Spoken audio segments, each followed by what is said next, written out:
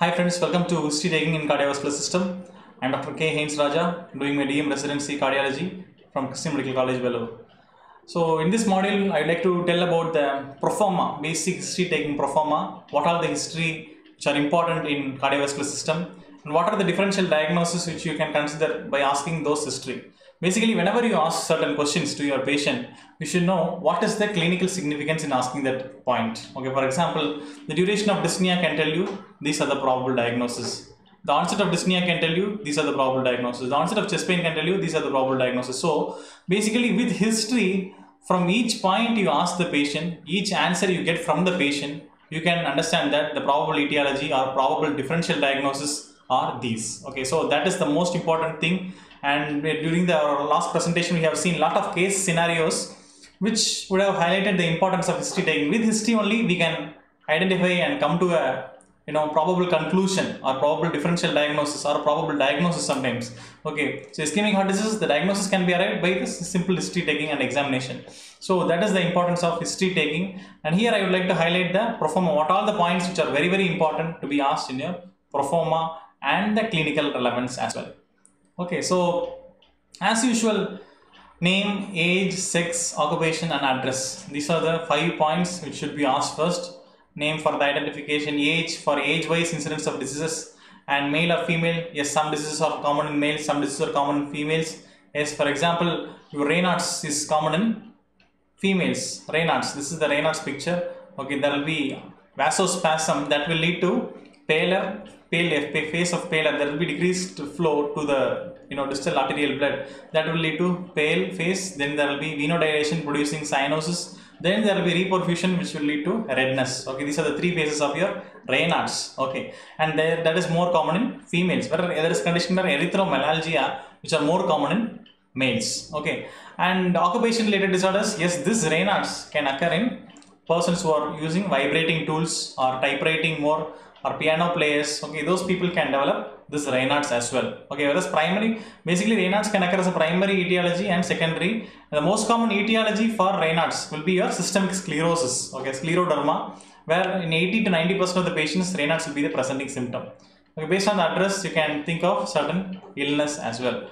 Okay, and the presenting complaints, the golden rule is it should always be presented in chronological order. For example, a patient having cough for 15 days, fever for 1 month, okay, and dyspnea for 2 months, you should present like dyspnea for the past 2 months duration, okay, and fever for past 1 month duration, and cough for 2 weeks duration. So this is how the order should be. Okay, from the longest, the 1 month, the 2 months, then 1 month, then 2 weeks. Okay, it should be always in a chronological order. That is the golden point to be remembered. Okay, so coming to the history of presenting illness, what are the cardinal symptoms we discussed already? We discussed what are the cardinal symptoms. Yes. So number 1, chest pain. Number 2, dyspnea. Number 3, palpitation. Number 4, syncope. Number 5, edema. So these are the cardinal symptoms which should be asked in any patient in cardiovascular system, right? So the first symptom, chest pain. So what are the characteristic things which you should be discussing under chest pain? It is the mnemonic Socrates. Okay, so site, onset, character, radiation, okay, exacerbating, associated features, timing, exacerbating or relieving factors, and severity. Okay, S for site, O for onset, C for character, R for radiation, A for associated features, T for timing, E for exacerbating or relieving factors, and S for severity. Okay, so based on this, what are the conclusions we can come? So this is a very important table. So the differential diagnosis can be considered for chest pain include angina, myocardial infarction, aortic dissection, pericarditis, and esophageal pain. So anginal pain, the site will be retrosternal. Even myocardial infarction, both share a lot of points. But thing is, this myocardial infarction can occur suddenly, and it will be continuing irrespective of whether you take rest or you are continuing to move. Okay, so that is a very most important differential diagnosis for an angina. MI will be an angina, and the severity is very severe. There will be severe pain. Okay. So apart from that, retrosternal or back pain can also be there in aortic dissection. In a pericarditis pain is usually be left-sided.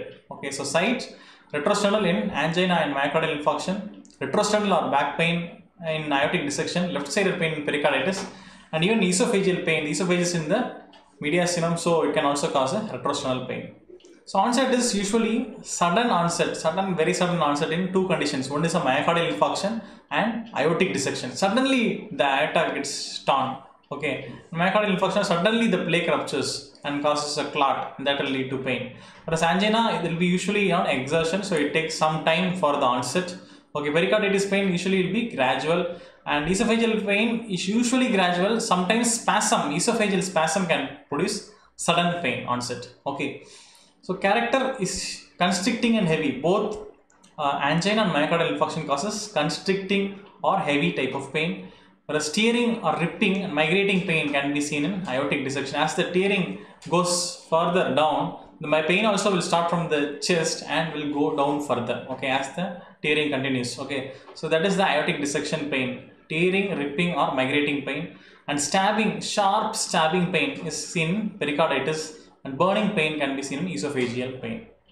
Okay, and radiation can be to arm, neck, jaw or epigastrium in both angina and myocardial infarction. Okay, and back or shoulder in aortic dissection. Trapezius ridge or left shoulder, trapezius ridge is a classical point which can be discussed for a pericarditic pain, and esophageal can also pain and also be radiating to back. Associated features: dyspnea in angina, sweating, dyspnea, vomiting and anger anemia. As discussed already, it is the fear of impending death which can occur in a patient with myocardial infarction. Okay, and focal neurological deficit can occur in aortic dissection, sweating and syncope can occur. Basically, when the aorta gets torn, the supply, for example, celiac artery is there, superior mesenteric artery is there. If the tearing, impairs the blood supply, then then organ can get ischemia. Okay, similarly, the blood supply, your supply vein artery can be damaged. Okay, that can lead to organ ischemia. Your blood flow to the brain can get impaired, especially in ascending aorta dissection.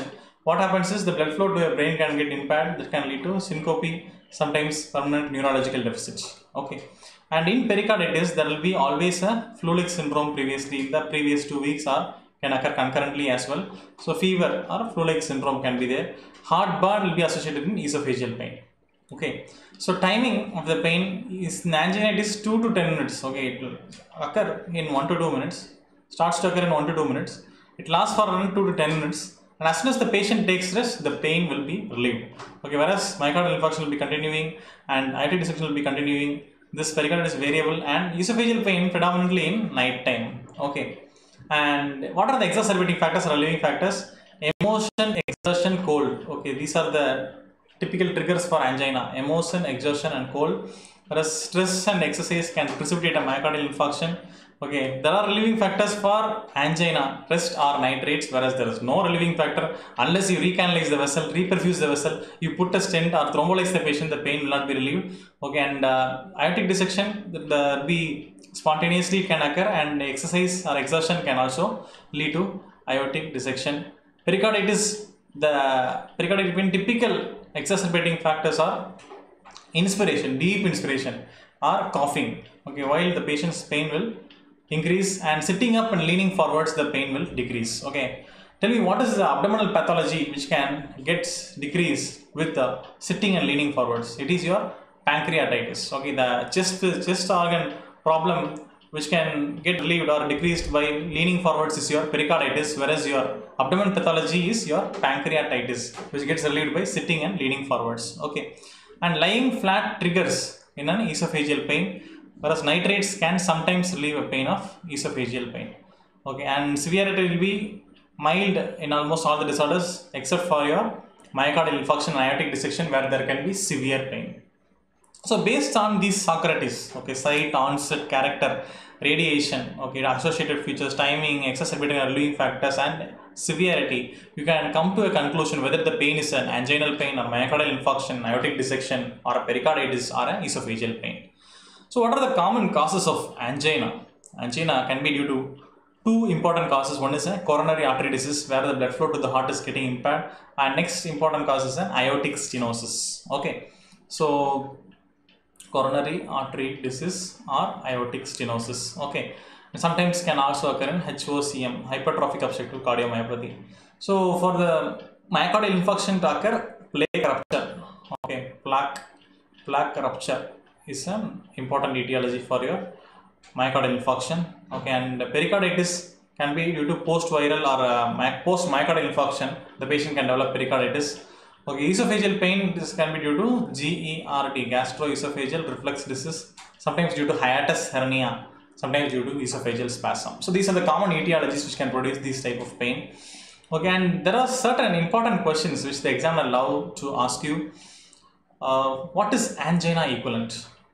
So what is angina? We discussed that when a patient is walking, he develops chest pain associated with dyspnea. It starts at around 1 to 2 minutes interval, and then it lasts for around 2 to 10 minutes, and it is settling on its own, or sometimes with nitrate. So this is called angina. So angina equivalent, the patient will not have chest pain, the patient will have only dyspnea. Sometimes the patient will have only sweating. Okay, so these are the symptoms. Sometimes the patient will have only vomiting. So these are the symptoms which occurs instead of chest pain. These are the symptoms which will manifest, which indicates that the patient is having angina. Okay, these are called angina equivalents, and these are common in diabetic patients. Okay, diabetic patients may not have a chest pain, but manifest with these other problems. These are the symptoms, but it is equal to an angina. Okay, so what is Prince-Metal angina? Prince-Metal angina is due to coronary vasospasm. Remember, it is due to coronary vasospasm. Okay, it is not an acute coronary syndrome. It is different entity. Prince-Metal angina, it's also called as variant angina. Okay, nocturnal angina can occur in basically angina only at night. This can be due to sometimes the waning of the nitrates effects. Okay, we usually give nitrates at 8 AM and 4 PM because the patient should not develop a nitrate tolerance. Sometimes what happens is the effect weans off at the night time, that can produce a nocturnal angina. A patient with syphilis can also have a nocturnal angina. Osteal involvement, coronary osteal involvement can also nocturnal angina. Unstable angina is one of the component of acute coronary syndromes. There are three components of acute coronary syndromes as discussed already. One is a STEMI, another is an NSTEMI, and another is an unstable angina. Okay, these are very important conditions. We should be treating aggressively these three conditions. Okay, so now coming to the differential diagnosis, what are the causes of central chest pain? So central chest pain can be due to, again classify and answer, cardiovascular causes, esophageal causes, tracheal causes, mediastinal causes. Cardiovascular, esophageal, tracheal and mediastinal. So cardiovascular causes can be due to myocardial infarction, aortic dissection and pulmonary thromboembolism. Especially massive pulmonary thromboembolism can cause central chest pain. Okay. Whereas peripheral chest pain non-central chest pain can be due to pulmonary embolism. Small pulmonary embolism can lead to pulmonary infarction. Okay, one area of the segment of the lung can get infarcted and that can produce pain. That can also be contributed by pulmonary thromboembolism. So esophageal causes of central chest pain will be rupture and GERD. Tracheal causes tracheitis, inflammation. Mediastinal causes lung cancer, mediastinitis and thymoma. Okay, so these are the causes of central chest pain. Okay, non-central chest pain can be due to pleural chest wall. So pleural causes include infection, malignancy, pneumothorax, pulmonary infarction. Okay, pulmonary infarction I told, a small emboli which can lodge in the periphery of the lungs and can lead to pulmonary infarction. Pneumothorax is air in the pleural cavity which can occur spontaneously in smokers, sometimes due to trauma. Malignancy, especially mesothelioma and metastasis, can cause a non-central chest pain. And infection, especially pneumonia and TB, can also cause a pleurisy, which can produce a typical pleuritic chest pain. On deep inspiration or the coughing, the patient's pain will be increased. Okay, and chest wall pathologies which can cause non-central chest pain include chronic cough, muscle sprain, Tietz syndrome, which is also called as costochondritis, the costochondral junctional pain, and Bonham's disease, that is due to Coxsackie B virus or rib fracture or shingles, which is caused by your varicella. Okay, it's also called as herpes zoster. Varicella virus, okay, a latent virus can manifest at an older age with shingles, which is also called as herpes zoster, which will be confined to a dermatome. Okay, sometimes vesicles can be there, sometimes cannot be there. So these are the causes of non-central chest pain. Okay, which can be classified into pleural and chest wall pathologies. Coming to the next symptom, it is your dyspnea. Dyspnea, the most important points to be noted. Okay, basically DOPEA. Okay, these are the classical symptoms which you should ask anyway. And pain, it is the Socrates. For dyspnea or any other symptom, DOPEA. It's a duration, onset, progression, exacerbation, relief factors, associated symptoms. DOPEA. Okay, and here there is one another thing called grading of dyspnea. Okay, anything else I am missing? Anything else? Dyspnea, anything else to be asked in cardiovascular system? Yes, there are two things which are very, very important. Remember, never forget, in cardiovascular history taking, these are two important things.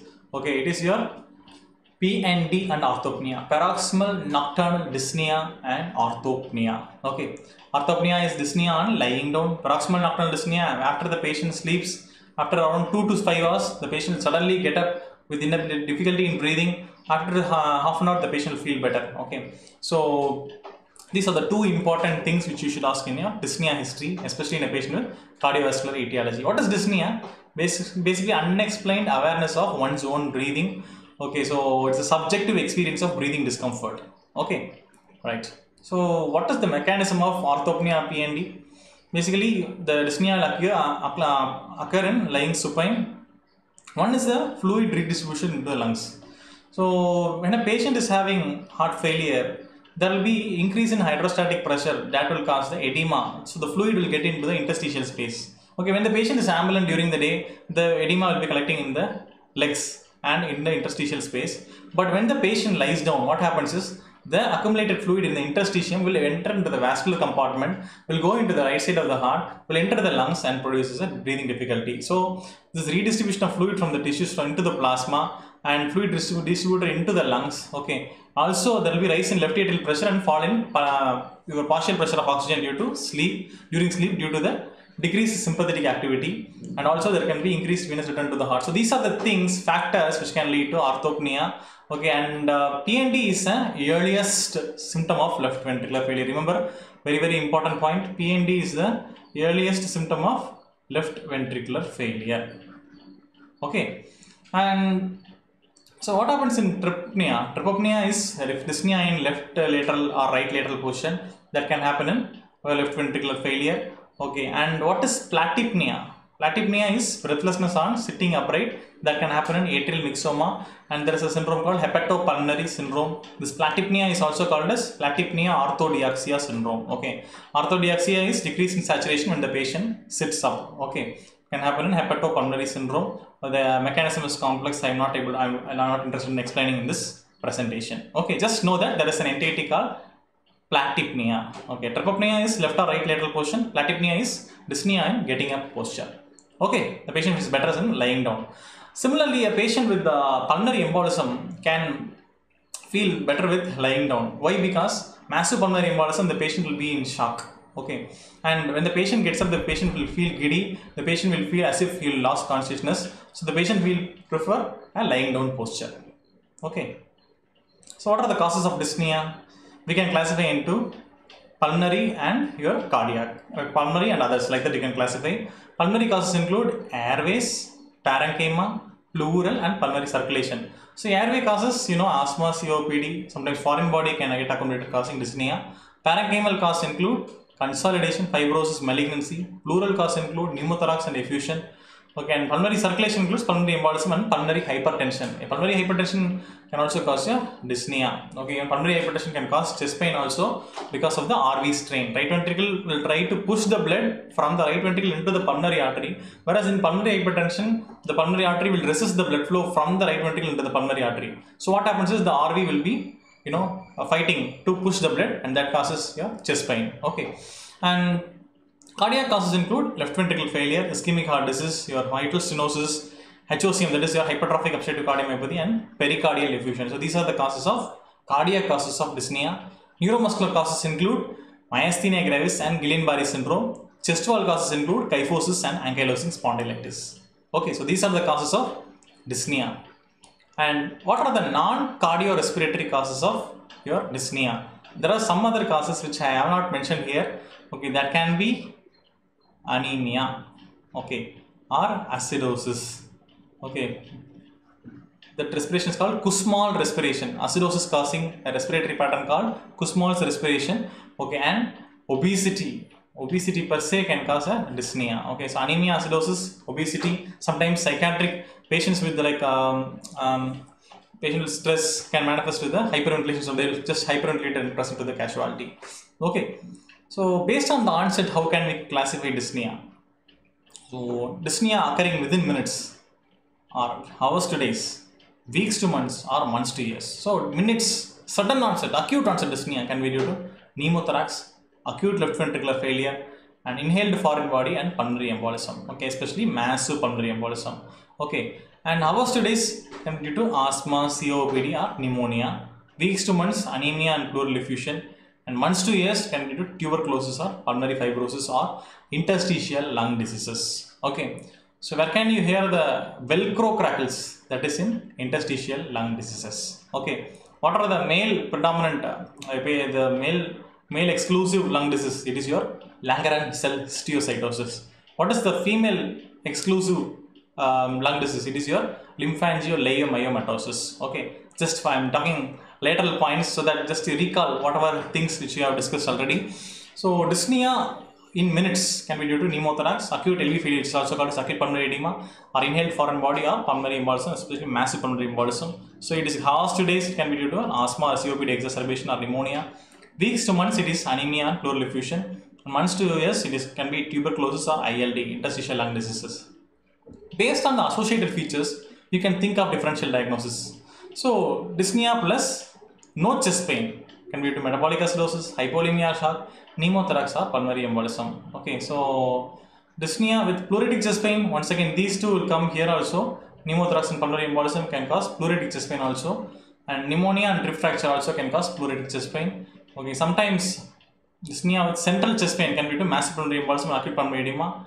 Wheeze or cough, dyspnea with wheeze or cough can be due to asthma, PND or your COPD. Okay, the classical differentiating features, the differential diagnosis for a PND will be in your nocturnal asthma. Okay, both can cause wheeze. This is a cardiac wheeze, and that is your pulmonary wheeze. Okay, and both can occur at night time with cough. All right.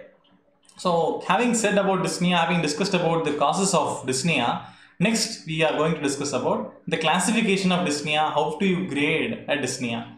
Okay, so there are two classifications. One is an NYHA classification. It is applied for CVS. Okay, whenever you present a CVS case, you should discuss this NYHA classification. Okay, class 1, there is no limitation. Class 2 is slight limitation of physical activity. Class 3 is marked limitation of physical activity. Symptoms at rest. That's all. These things you should remember. Rest all things is not very important.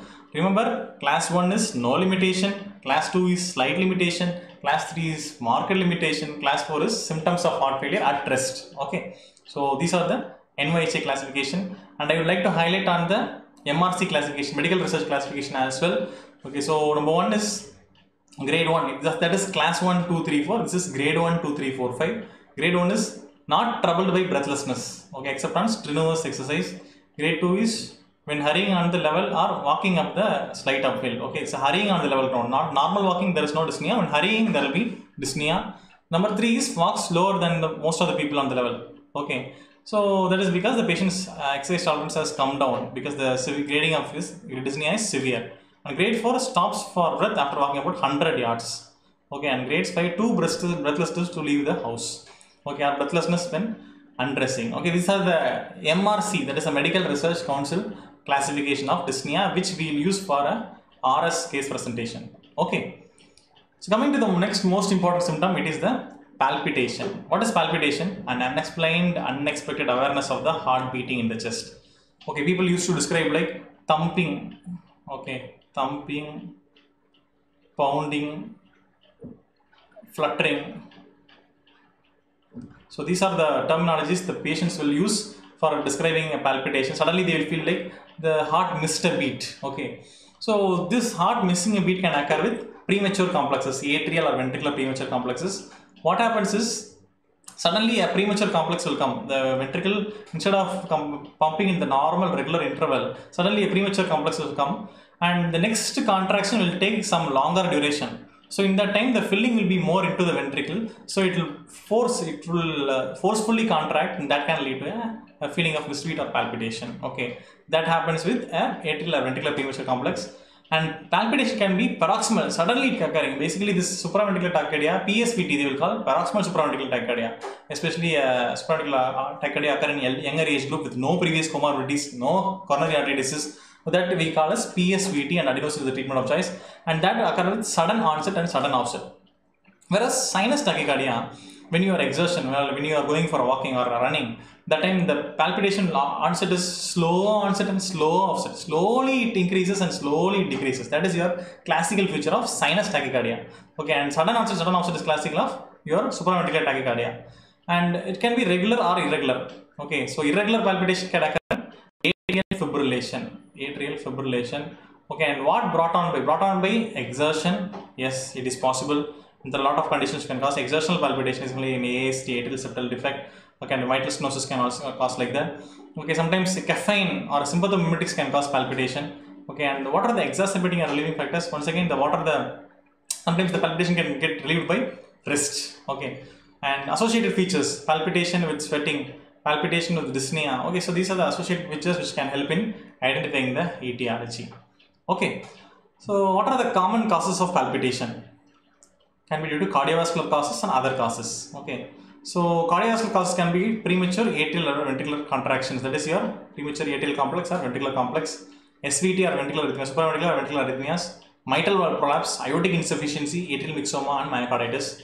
Okay, other causes include your hyperdynamic circulatory states. What are the hyperdynamic circulatory states? Okay, as soon as you hear this word, okay, as soon as you hear the word palpitation, you should remember hyperdynamic circulatory states. Okay, so anemia, thyrotoxicosis, okay, and beriberi,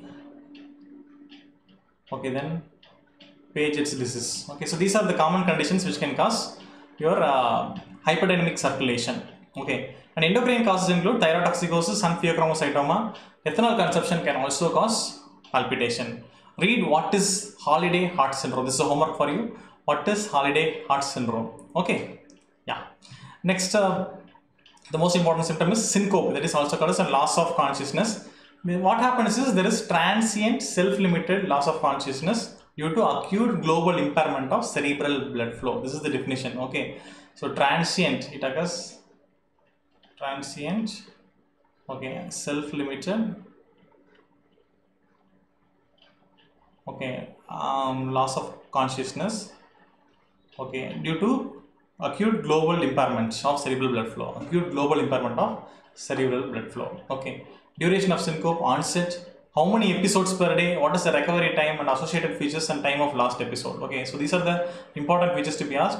What are the types of syncope? One is called a neurally mediated syncope. Okay. Neurally mediated syncope is also called as vasovagal. It is very common. Okay, like patients, students standing in prayer for longer duration suddenly collapsing can be due to your vasovagal syncope. Okay, then orthostatic hypotension. Orthostatic hypotension can be caused by autonomic neuropathies, sometimes with diabetes as well. Okay, and third is your cardiac syncope. Okay, cardiac syncope. Okay, what happens is when you suddenly stand, the orthostatic hypotension, I have just to put some words to you. When the patient or anyone suddenly stands, what happens? There will be pooling of blood, around 500 to 1000 ml will be pooling into the extremities, okay, in the legs. Okay, and if a patient is having already LV function failure, then the patient will not be able to compensate. Actually, what happens is when you stand, the heart rate will increase, the BP will try to improve, okay, and the response should happen. Okay, that can be impaired, especially in patients with autonomic neuropathy. All right.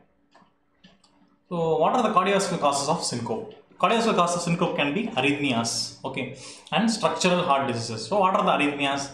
Can be due to SA node dysfunction or AV node dysfunction. There can be this we call a sinus arrest or sick sinus syndrome. So, the sinus node is sick. Okay, the sick sinus syndrome, what happens is the atrium will not, the SA node will not generate impulses properly. So, there can be sudden pause, long pause. So, the patient can go for a syncope. Okay, and AV node dysfunction can lead to heart blocks, complete heart block or 2:1 AV block like that. And ventricular tachycardias can also cause syncope. Structural heart disease can be due to valvular heart disease, myocardial especially the triad, you remember in aortic stenosis, exertional angina, dyspnea and syncope. Myocardial ischemia, especially in inferior or myocardial infarction patients, can go for a heart block. Okay, and atrial myxoma, yes, can lead to suddenly decreasing flow between the left atrium to left ventricle, because atrial myxoma originates in the intra-atrial septum, can obstruct the mitral orifice. Okay, and that can lead to decrease in blood supply and can lead to syncope. Pericardial effusion and tamponade also can cause syncope, because the inflow into the right side of the heart will be affected. So then the left ventricular inflow will also be affected, because only if the blood is received by the right ventricle, the blood can be put into the pulmonary circulation for purification, can be received in the left ventricle and be pumped forwards. But in patients with pericardial effusion, massive pericardial effusion and tamponade, the inflow, the supply into the RV itself is impaired. Okay, so there will not be good amount of blood to be pumped from the RV to the LV, and then from the LV to the systemic circulation, so that can cause syncope. The most important differential diagnosis for a syncope will be a seizure. Okay, so how will you differentiate? Is there any immediate precipitating factors? You have to ask. Usually there will be nothing. Whereas syncope, there can be emotional stress, Valsalva, orthostatic hypotension, cardiac ectopics, okay, etiologies. And premonitory symptoms, sometimes there can be RR. Here there will be nothing, especially diaphoresis or tunneling of vision. Why tunneling of vision? Retina is very sensitive to the hypoxia. Okay, so when the oxygen supply is impaired, that can lead to, when the blood flow is impaired, that can lead to tunneling of vision. Okay, suddenly some blackening of the vision. Okay, and posterior onset is usually variable and usually erect, suddenly gets up from the bed. Okay, and transition to unconsciousness is immediate, it gradual over seconds, and the duration of unconsciousness minutes, it is seconds, and duration of tonic or clonic moments, it is more 30 to 60 seconds, whereas here it is never more than 15 seconds. Remember that involuntary movements can also occur in syncope, but it lasts very few seconds. Okay, tongue bite, yes, can be there in both also, but mostly in seizure. Urinary incontinence can also be there in both. Frothing is most likely to be seen in seizure. Okay, these are the classical differentiate points which can help you to differentiate between seizure and syncope. Coming to the next most important history, pedal edema. You can ask history, like instead of pedal edema, you can ask ankle swelling. So, is there any bilateral ankle swelling? Okay, so once again, DOPEA, your duration, onset, progression, exacerbating or relieving factors and associated factors. And tell me, what is anasarca? Okay, what is anasarca? What is anasarca? So anasarca is gross generalized edema, which can involve your hands, your legs, okay, everything. Okay, anasarca is gross generalized edema. Okay, so ascites means accumulation of fluid, excess fluid in the peritoneal cavity, and hydrothorax is fluid in your pleural cavity. Okay, so what are the mechanisms of pedal edema? Tell me, there are three important mechanisms of pedal edema. Yes, what are the three important mechanisms for pedal edema? Yes, number one is your increased hydrostatic pressure. Okay, number two is your decreased oncotic pressure. Okay, oncotic pressure is contributed by your what? Albumin. Okay, so decreased albumin can cause edema. Number three is increased capillary permeability. Okay, so this can be caused by drugs, especially calcium channel blocker, sometimes NSAIDs can cause edema. Okay, so increased hydrostatic pressure, decreased oncotic pressure, or increased capillary permeability. So these are the causes of edema. Okay, so now tell me, what are the causes of pedal edema? It can be unilateral or bilateral, and pitting or non-pitting. Okay, so DVT, soft tissue infection, trauma, immobility, especially hemiplegia, can cause unilateral pedal edema, whereas bilateral is classically seen in heart failure, chronic venous insufficiency, hypoproteinemia, lymphatic obstruction, drugs, and thiamine deficiency, especially wet beriberi. There are two entities, dry beriberi and wet beriberi. Okay, your wet beriberi will involve the heart and heart failure manifestations, which causes a bilateral pedal edema. Okay, what are the causes of non-pitting edema? Two important causes you should remember. Okay, one is your filariasis, another is your myxedema. Myxedema occurs in hypothyroidism. Okay, so these are the two important causes for non-pitting edema. Okay, so these are the causes for non-pitting edema. Alright, yes. So next important symptom, which is not classical of cardiovascular history, but should be asked, is your cough with expectoration. Duration, onset, quantity, order, these are all routinely asked. Okay, postural or relieving factors, and nocturnal cough. See, The same as orthopnea. When a patient is lying down, the interstitial fluid will enter the vascular compartment and will cause dyspnea. That is called your orthopnea. Okay, dyspnea on lying down. Similarly, when the patient is lying down flat, it can irritate the alveoli and cause cough as well. Okay, so nocturnal cough can also occur in a patient with failure, and cough on lying down can also occur with your failure patients. Okay, so postural factors or living factors. When the patient is sitting, you will be all right, but when the patient lies down, there will be coughing. Okay, so these are the points in favor of a cardiovascular etiology. Okay, and blood and coughing can occur in cardiovascular etiology as well in mitral stenosis. It can be due to pulmonary apoplexy. Pulmonary apoplexy. Okay, dilated veins, pulmonary veins can rupture, and that can lead to your hemoptysis as well in cardiology. Okay, so and one another cause of cough in your cardiovascular disease is your AC inhibitor induced cough. Okay, AC inhibitor induced cough due to bradykinin. Okay, so what is massive hemoptysis? According to your Harrison's, it is your more than 400 ml in 24 hours. More than 400 ml in 24 hours. Okay, right. So negative history, these are the history issues you should ask and rule out the possible etiology.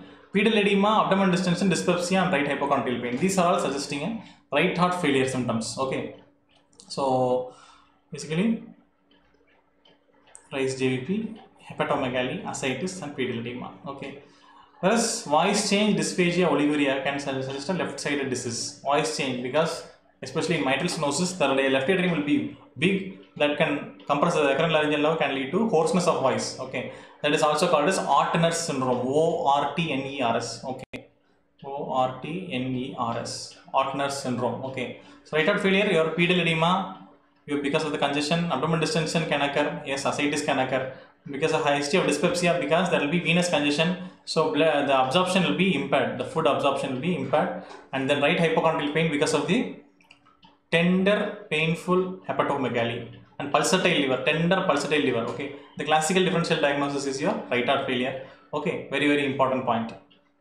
And symptoms of rheumatic fever can also be asked and ruled out. So history of fever with joint pain, history of involuntary movements, skin manifestation like nodules. Okay, so rash or nodules can also be asked. Okay, what is the rash which can occur in your rheumatic fever?